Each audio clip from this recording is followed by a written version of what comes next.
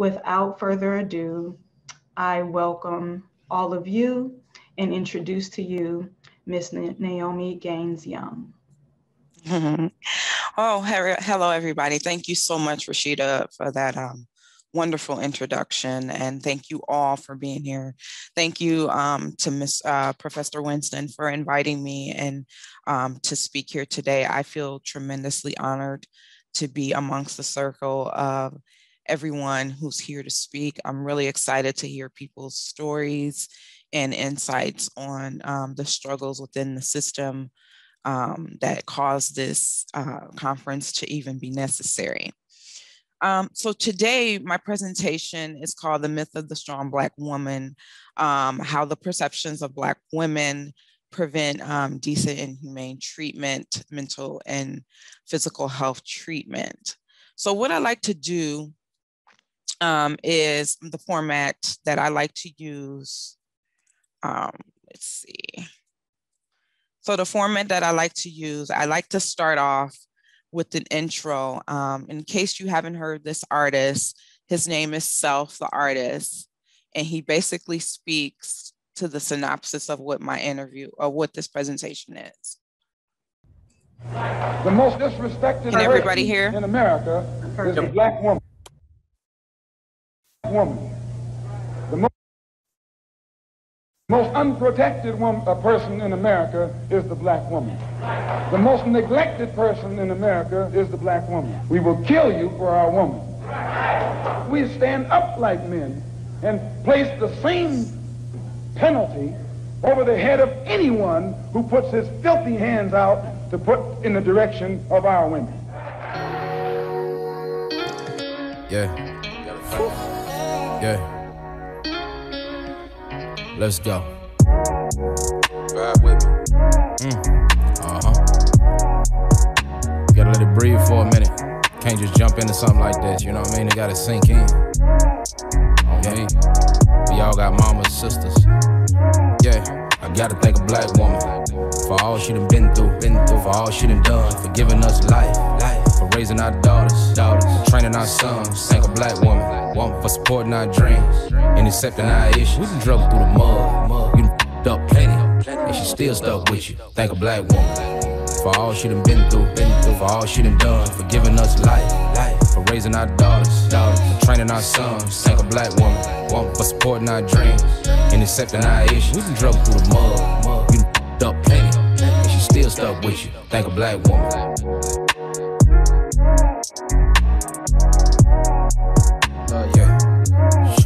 I gotta thank my sisters, better yet my queens. Scratch that, my blessed Black man's first love, most valuable teachers, giving lifelong lessons. She been underestimated and underappreciated since the day that she was born. Of course she stressed, only she can birth kings and nurture his dreams. We should buy in her presence. She deserved better, she deserved to be loved.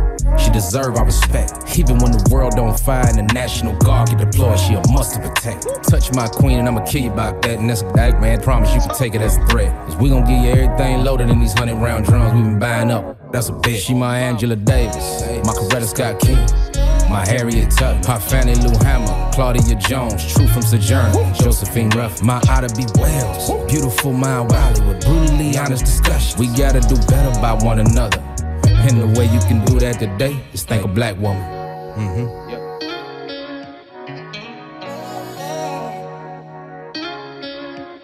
I gotta thank a Black woman for all she done been through, for all she done done, for giving us life, for raising our daughters, for training our sons. Thank a Black woman for supporting our dreams and accepting our issues. We done drove through the mud, you done f***ed up plenty, and she still stuck with you. Thank a Black woman. Okay. Can everyone still hear? Hello? Yeah, we can hear you. Okay, great.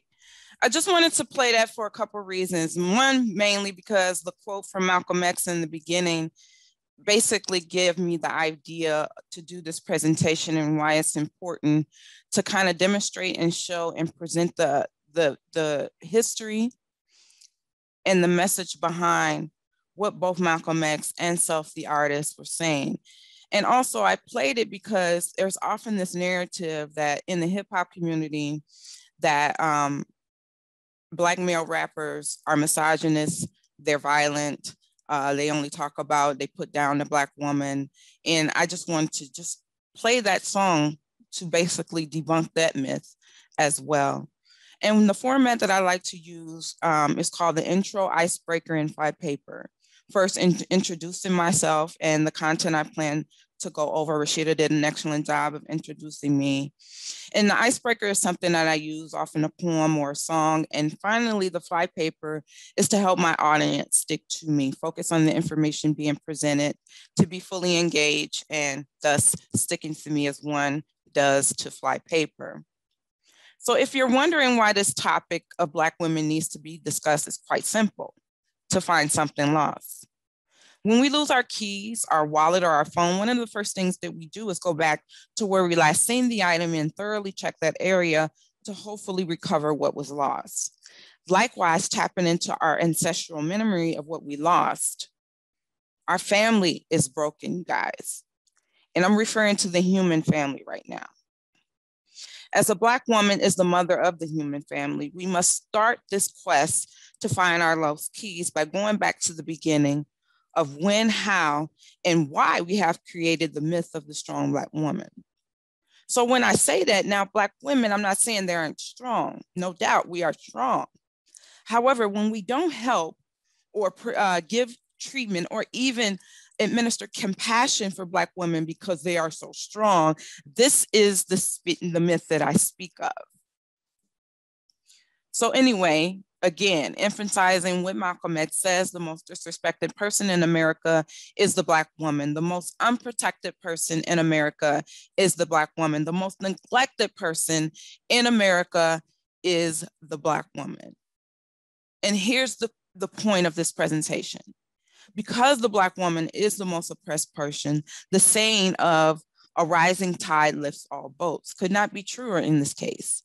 If you liberate the most oppressed group of people, then all will rise based on pure fact that if they're on the bottom and they rise, and everyone that is above them rises as well, probably even quicker than the person on the bottom rising.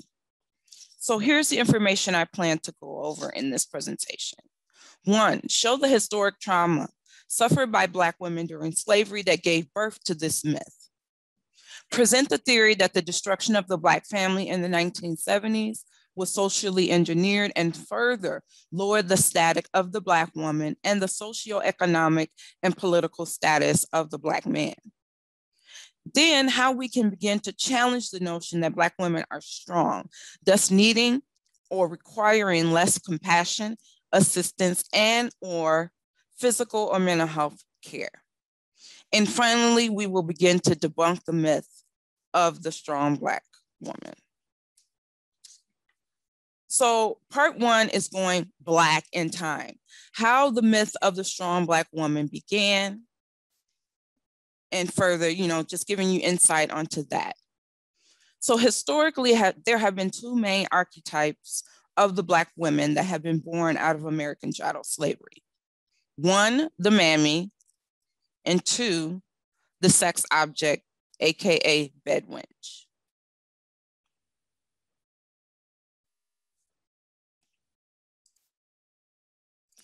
So the mammy is usually the heavy-set, smiling, happy to serve and work for massa. She will take care of everything and everyone. She's the cook, the midwife, the medicine woman, the wet nurse, and the house lead. She was usually in charge of controlling the other slaves, even the men.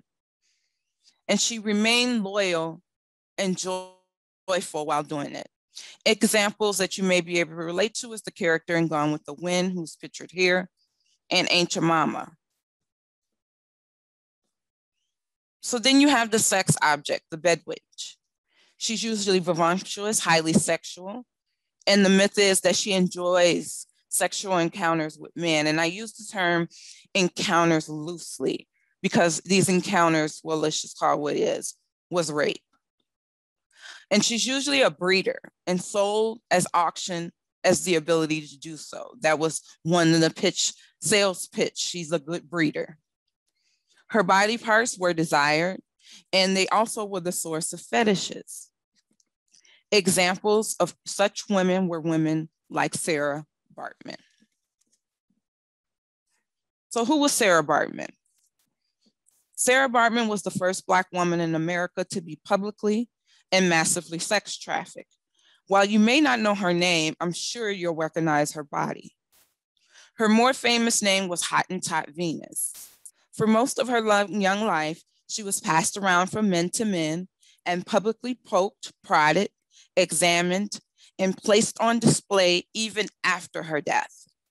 It has been said she died from infections left untreated due to being raped and passed around so much.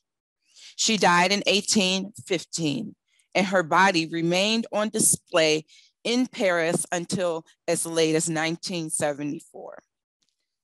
Due to Sarah's frame and being sexually desired, or at least popularized by her unique anatomy, dresses were fashioned to replicate her physique. The Victorian dress was inspired by Sarah Baartman's body. The dresses, the one on the left, you notice that the rear is raised and extended. It was even in the cartoon, Walt Disney's cartoon, Cinderella. The two wicked stepsisters are wearing the style of the Sarah Baartman dress, as well as the example on the right.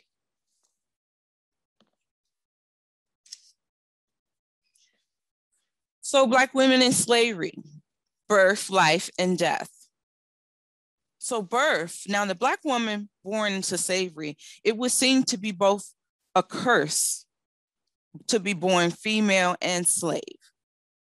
When of age to breed, she was seen as strong enough to be made to do so constantly, even forced to do so with her own immediate family members if necessary, just as long as bodies were produced and made available for sale.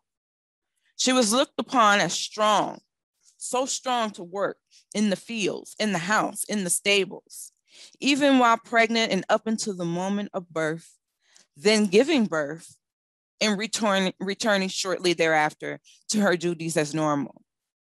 Even the lovely Beyonce has a lyric in her song, the song Girls Run the World, strong enough to bear the children, then get back to business.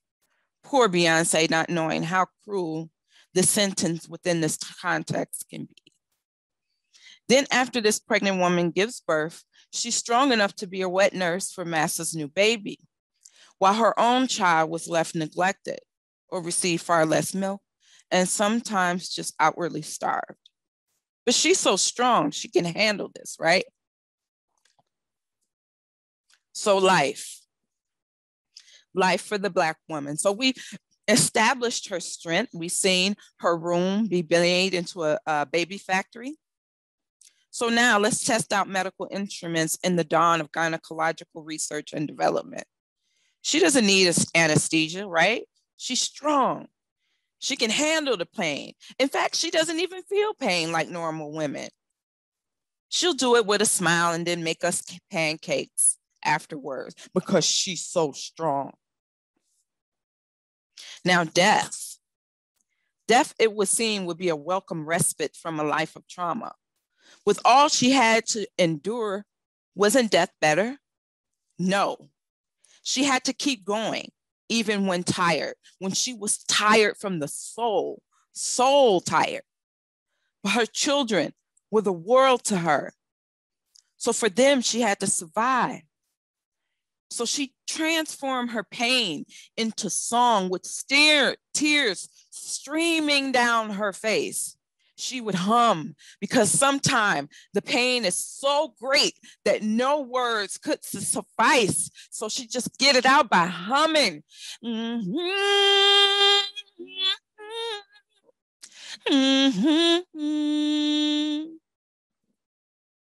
She gave birth to what we know today as gospel music.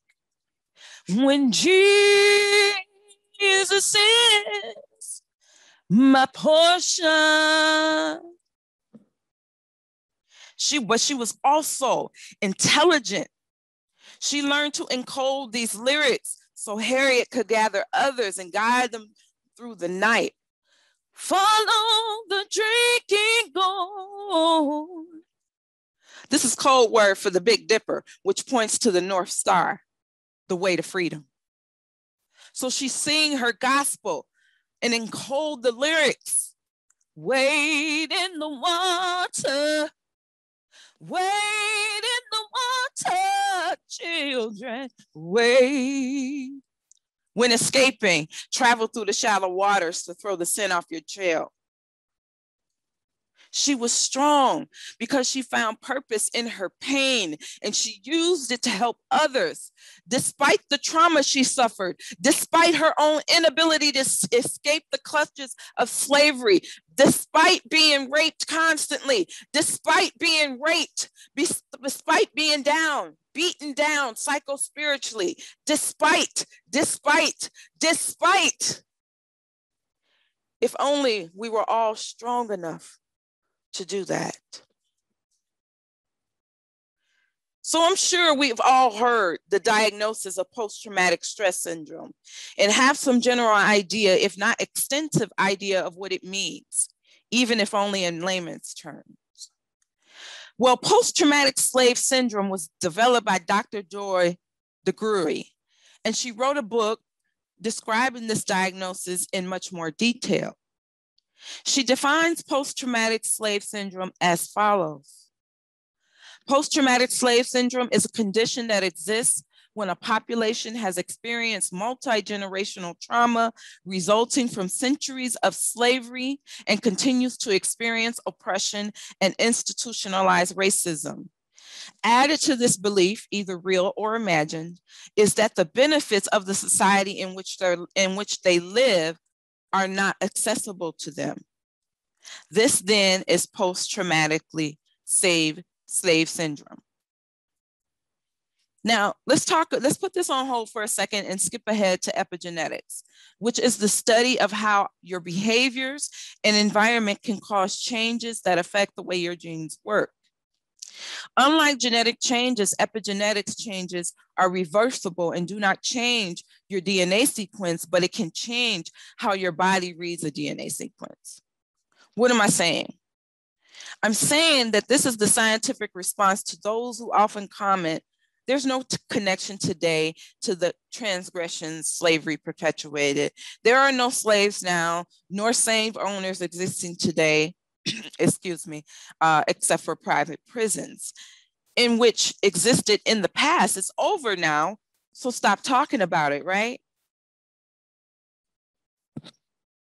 In order to understand the psychological residuals of slavery that we see today, you must first understand trauma and how trauma works. You must understand how behaviors and coping skills are passed down from generation to generation. And now I'm going to give two examples of epigenetics. So going back to the diagnosis of PTSD or PTSS, trauma first must be understood. Slavery, no doubt, was a traumatic experience for hundreds of years. And understanding the way trauma works is the only way one can begin to understand the psychological damage from slavery that it still affects African Americans today. This lived trauma disrupted the way the mind was meant to function.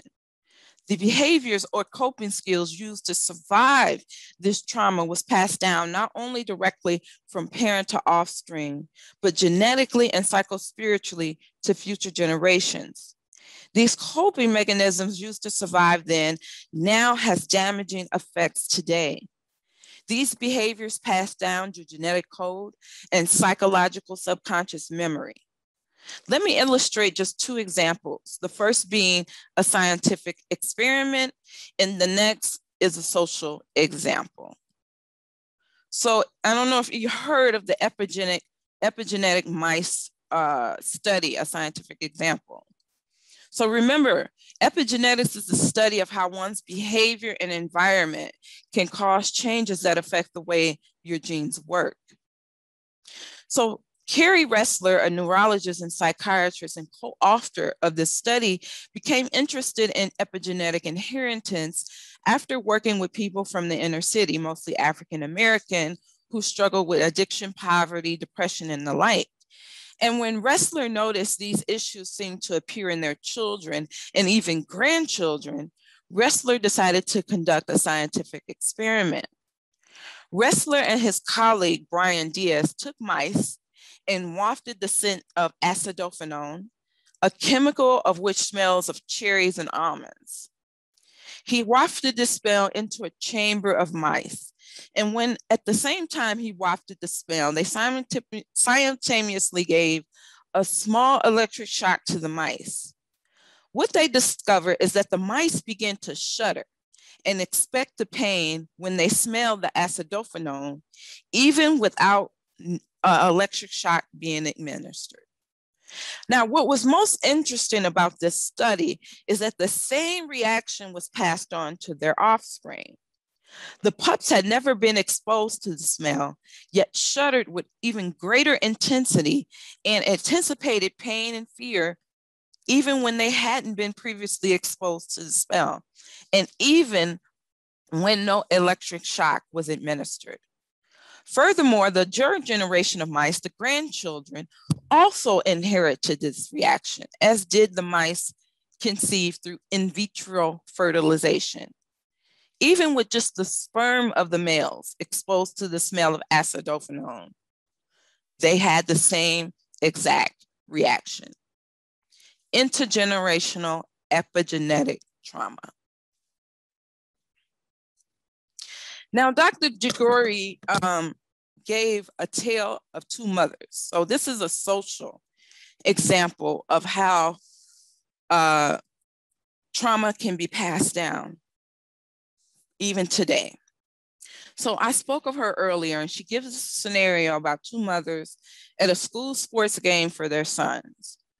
One mother who happens to be Black leans over to the mother who happens to be white and says, "By the way, I just wanted to say that your son is doing very well." The white mother says, "Oh, thank you. He most certainly is. Did you hear he's in the chess club and he was just voted class president? His uncle is an astronaut, has been grooming him. The boy is brilliant." She is oozing with pride, as she should be. And before the white mother sits back fully, she realizes that the Black mother is actually excelling her son and says to the Black mother, wait, hold on. You're talking about my son. Your son is actually the one who's coming along. The Black mother responds, "Oh, child, that boy is a handful. Girl, that boy is a mess. He works my nerves. Woo." Now, the secret some of us know is that the Black mother is actually immensely proud. So why is she doing it? Why is she not accepting this compliment? Let's rewind time back during slavery. A young mother is standing near her young child in the field. And Massa walks up and said, "Oh, Maddie, is that your boy? Oh, he looks strong. He's really coming along, isn't he?" "Well, no, sir. He's shiftless and he's stupid. The boy ain't got good sense." She's doing this because she doesn't want Massa to sell him. If the child was a girl, she doesn't want him to breed her. This is maladaptive social behavior from living in a hostile environment. We never unlearned that. Just like we never learned to pretend to care, to pretend to where we didn't care for our lovers. The Black man and the Black woman had to pretend they didn't love each other so they wouldn't be sold away from each other, because the love between them was a threat. Just like the love between family members on the same plantation was a threat. We had to hide affection from one another so our families wouldn't be perceived as a threat, so that love and that unity wouldn't be perceived as a threat to our owners. This struggle continues today. Black people unifying is the biggest threat to the dominant society. We pretended for so long not to care for each other. The Black man and woman had to pretend for so long that they didn't love each other, that today it has actually become our reality. So now let's go into part 2 of what I call the backlash, the Black wash, and bearing the brunt of it all. So after the civil rights era was over, America was socially and politically exhausted. There were the assassinations of Medgar Evers, Malcolm X, both Kennedys, and Martin Luther King, and this wore the establishment out. They realized that the issue was not just these leaders, but the economic empowerment of these leaders and figures that the Black dollar will help to finance. And it helped to propel these leaders into the national and international spotlight. But more importantly, the nightly news of the civil rights struggle being broadcast all over the world revealed America's hypocrisy overseas, especially when America claimed to be the land of freedom and claimed to be fighting for that same freedom for others in other countries and overseas. The decision was then made to deindustrialize the Black community. Up until 1970, one could go to school and learn a trade and be ready for full-time employment right out of high school. My own high school in Chicago was once a vocational high school. You could graduate from high school and be a licensed electrician, plumber, carpenter, mechanic, and the like. You could earn a decent living right out of high school, sidestepping college. And then, like clockwork, the factories in the inner city started to close and move out. That's why if you see photos of the Black communities, like from the 80s and late 70s, there are so many abandoned buildings and factories, like here on this slide here. So in a matter of a couple of years, there were little or no jobs for Black men to earn a comfortable living and support their families. So it already has been proven that the CIA flooded the Black community with crack and then announced the subsequent war on drugs in the 80s. This was the perfect storm of the factories closing.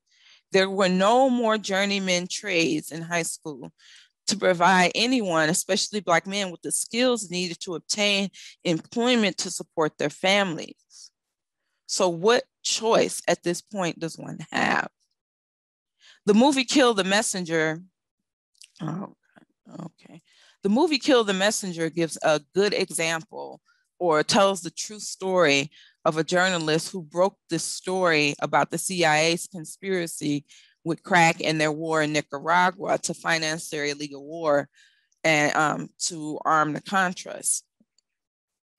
So it creates an either or opportunity to earn a living, especially for Black men. And this was the beginning of the end of the Black family. So Dr. Claude Anderson is the author of Powernomics, and he talks about the 3 ways to earn a living. Now, this is for anybody living in this country. These are the 3 ways. And I'm not talking about inheritance or if your family left you a trust fund, or I'm talking about if you earn a living. So the first way to earn a living, of course, is to have a job or a business, right? If that's not available, you go down to the second way, which is government assistance to provide for needs. That's only if you qualify and programs are available. So some kind of government benefit or assistance. If none of those 2 top ways work, the third level is crime. Stealing, robbing, selling drugs. And this is the reality for everyone in America. This is the reality for anyone, regardless of race. If you don't fall into those first two areas, then crime is usually the third one, right? So now the Black man is economically castrated, miseducated. Remember, no trades, no factory jobs, but here's this thing called crack that provides money, and fast money at that. You sell drugs. If you're not killed, then, or if you're not using it, that's another issue too. You go to jail for selling it. And let's say you get out. So now you have the level of a felon, which marginalizes him even more. You can't get a loan. You can't get public housing, can't get student loans with a drug conviction. So the only choice left is to break the law again, go back to jail, and who is left to pick up the socio-economic and political pieces? the Black woman. This brings me to the 5 indexes of Black progression or regression. So Dr. Umar, I got this from Dr. Umar, who highlights the 5-headed, what he calls the 5-headed monster of Black progression or regression, excuse me. Mass incarceration, miseducation, gentrification, lack of access to wealth, and police genocide. Now let's look at the effect on the Black woman for each of these 5 things. Again, mass incarceration, miseducation, gentrification, lack of access to wealth, and police genocide. So mass incarceration, loss of a mate, a partner, a parent, income, and support for the Black woman. Special ed, miseducation, special ed, the children prison to school pipeline, and other types of various dysfunctional learning.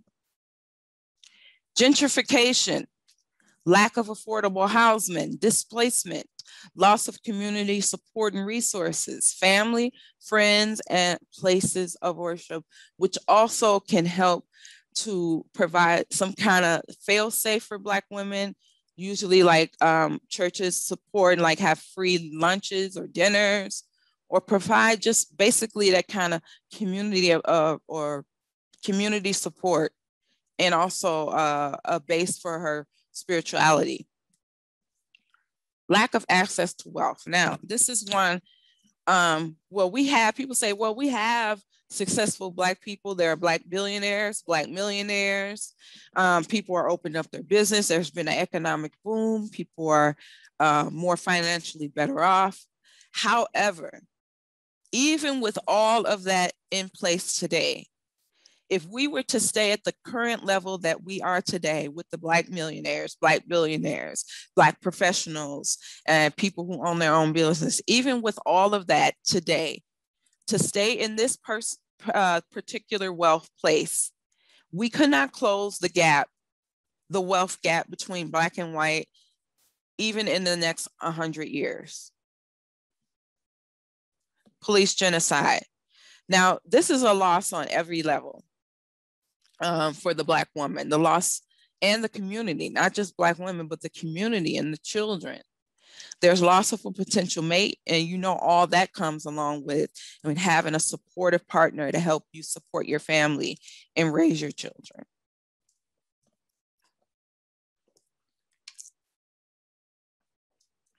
All right.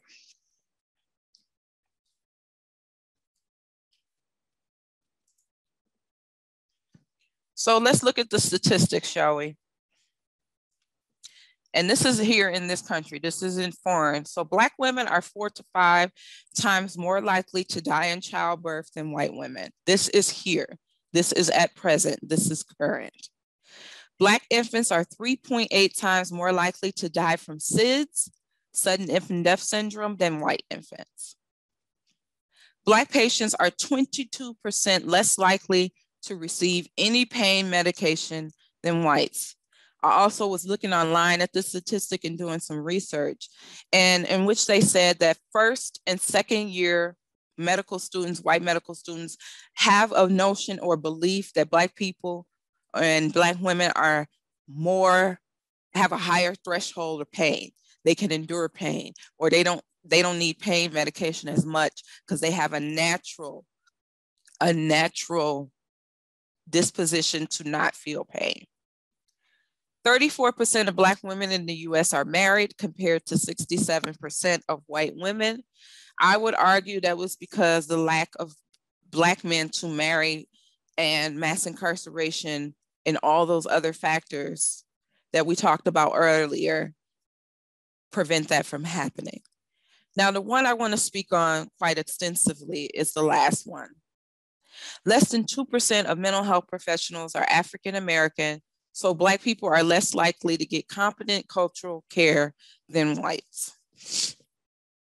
I myself, as Rashida was so kind enough to illustrate, have firsthand experience in this matter. If Mental health has a stigma where people don't want to receive care out of fear of being called crazy or being seen as weak, or some kind of people associate mental illness with some kind of character flaw or weakness. It's even further compounded in the Black community, where there's little to no dialogue about mental illness. There is little to no mass education or information made available, or that Black people maybe are willing or unable to receive. If a Black person, when I was going through my mental health crisis, which was quite extensively, if you break through the barrier to decide, you know what, I need some help. I know people around me are saying I'm crazy. I know I'm gonna be looked as crazy if I go get mental health treatment. If you muster up the courage to fight through all the barriers, the social and mental and psychological barriers there is before you even get to ask or seek help, and you break through all of that and say, I'm going to make an appointment, I'm going to see a mental health professional. And then you do all of that, you get to the office and you're sitting across from someone who has no clue about your culture, no clue about that disparaging information out there available to your community about mental illness, and have no clue of what you go through, you're less likely to return for mental health treatment or receive effective and competent mental health treatment. I speak personally to this disparaging statistic that is actually very, very, very personal to me and very real.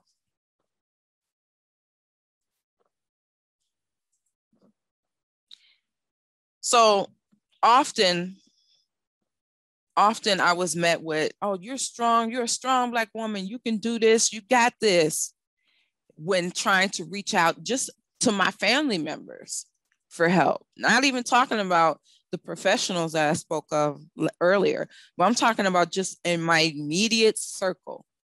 If someone thinks or feels you can carry anything burdensome, they are less likely to assist, offer support, or even allow an individual the privilege of a break. And this is especially true for people who directly interact with that individual, with seeing them struggle. They feel like they can handle it. They've handled the similar situations before, and everybody's dependent on them. So we know that they can do this. They got this. So let's look at the contemporary images of Black women that help to foster this notion of Black women like they did during slavery. The Mammy and the Sex Object Remix, the image of Black women in today's mainstream media. So here's the Mammy remix. This is the Mammy roles that often we see that still exist today. I'm sure everyone's seen the Popeyes commercial, everyone's seen these Pine Sol commercial, and everyone knows who Medea is, unfortunately, and also Big Mama, as played by Martin Lawrence in Big Mama's House. So the Sex Object Remix today. The beautiful ladies, not to say these ladies aren't talented, not to say these ladies aren't beautiful, and not to say that they're even aware of the history that you guys just went through. Rihanna and the popular show that what we call the Sex Object and Bed Wrench Scandal, the popular show. Sometimes the sex object is both mammy and sex object, like Lizzo. And now there's a new narrative of the angry Black woman. If gangster rap and mainstream rap music has done a wonderful job at tarnishing and criminalizing the image of Black men, then Jerry Springer and reality shows have done an excellent job of doing so for the Black woman.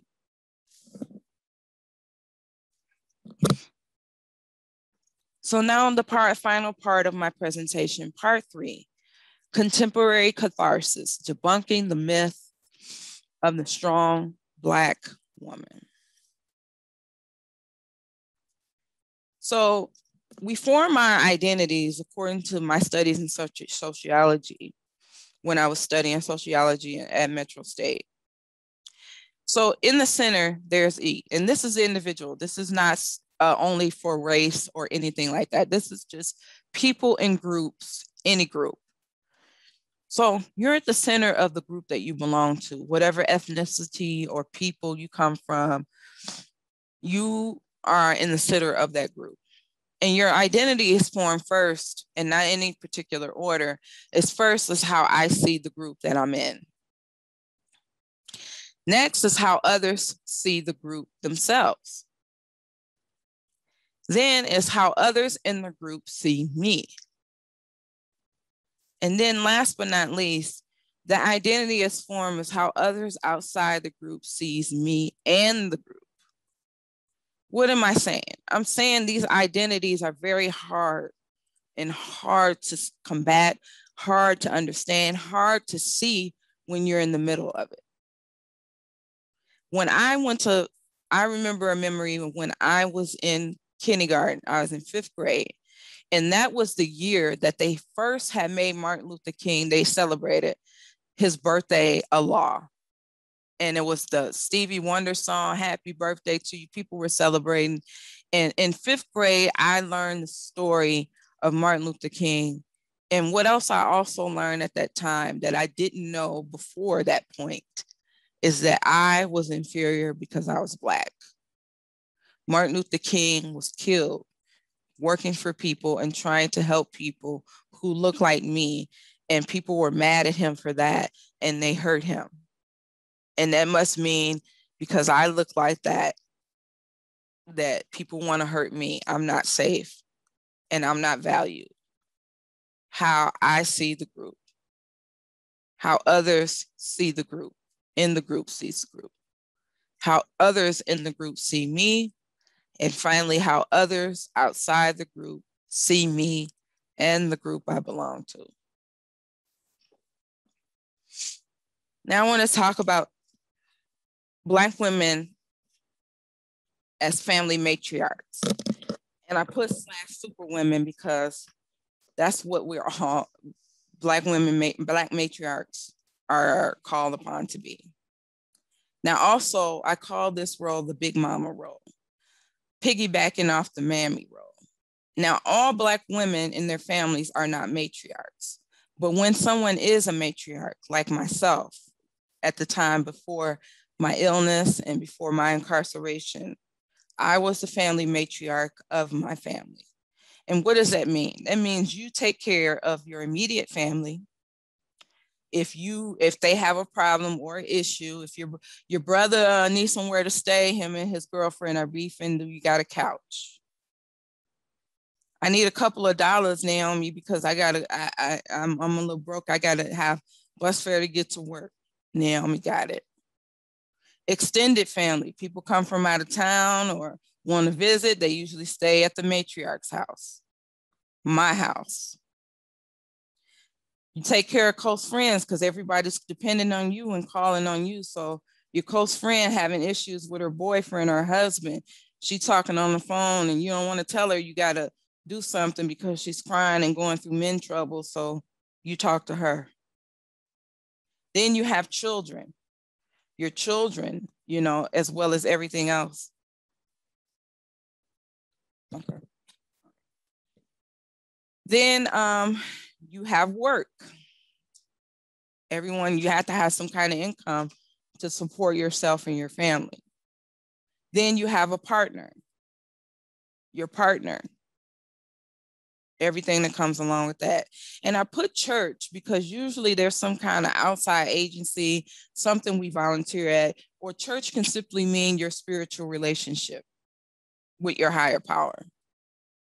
And finally, right at the top, you are on call as a family matriarch 24/7 for emergency situations.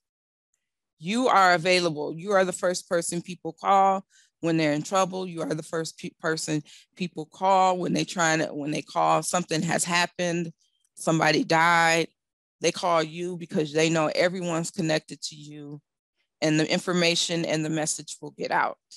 One thing I didn't put up in here because I didn't really think about it till after I made this is that when it's a holiday, everyone comes to the family matriarch's house.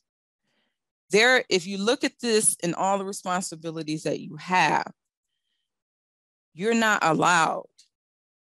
There's an unwritten rule that you are not allowed to break down.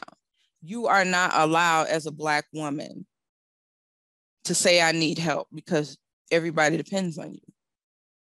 You got to help everybody. And this kind of martyrdom is like, if I let my family down, if I'm not here from everybody, I'm not letting them down. I'm letting myself down because I'm letting them down. That's how deeply ingrained and how much responsibility is put on the family matriarch. And if you look at this circle of all that she's responsible for, I'm sure you see one thing that's missing, and that's herself. Who helps the helper? Who reaches out to that family matriarch? Where do they get their support from?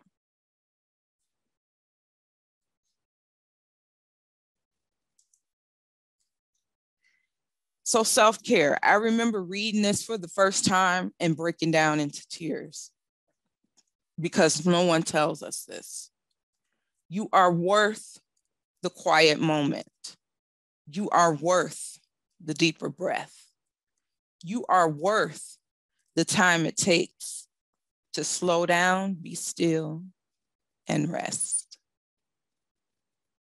If you read that to a matriarch in the midst of her stress, in the midst of her doing everything and feeling guilty because she can't be Superwoman, she probably would break down and cry. I did when I read this because no one told me this. And no one told me to slow down, be still, and rest was acceptable and okay. So why talk about this at a multicultural conference? And it's quite simple. The Black mother is the mother of civilization. She is the root to every family member we have on this planet. And regardless to what anyone may say, there is only one race, and that's the human race. If we take care of these roots, if we nurture and feed these roots, the human race will always be healthy.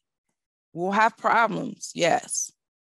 But if we take care of these roots, the tree of the human family will be healthy, vibrant, and provide nourishment for our family, which is a human family. So how do you apply all this information that you learned today? By knowing that you are a universe.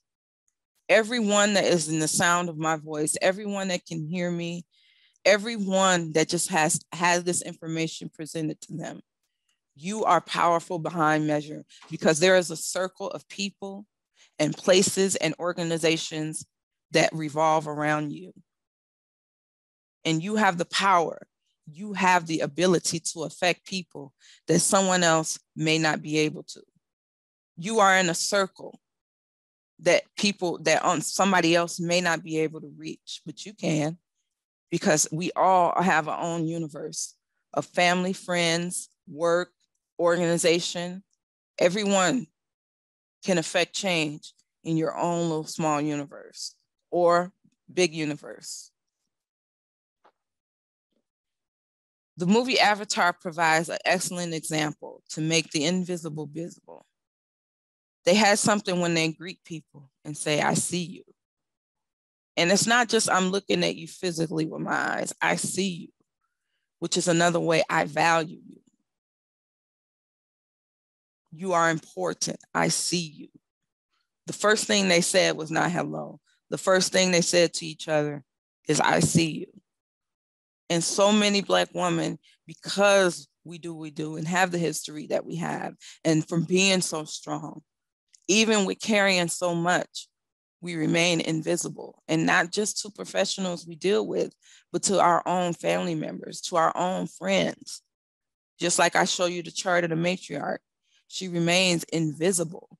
And what remains invisible is her ability to have help, ability to be seen as someone who can rest and take a break, is seen as somebody that it's okay not to be okay sometimes.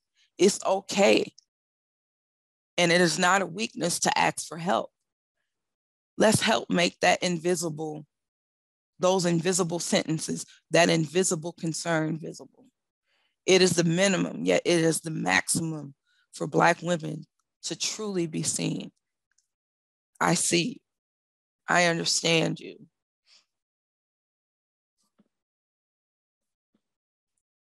Dr. Wayne Dyer, the late Dr. Wayne Dyer, was one of my spiritual and philosophical mentors. While in prison, I read almost every book he ever wrote. And he was a great inspiration to me. And he has a quote: "If you change the way you look at things, the things you look at will change." And I piggyback off that comment. And if you change the way you look at Black women, then the world you look at would change. And what is that world? It's the human family. Thank you all for listening and for having me.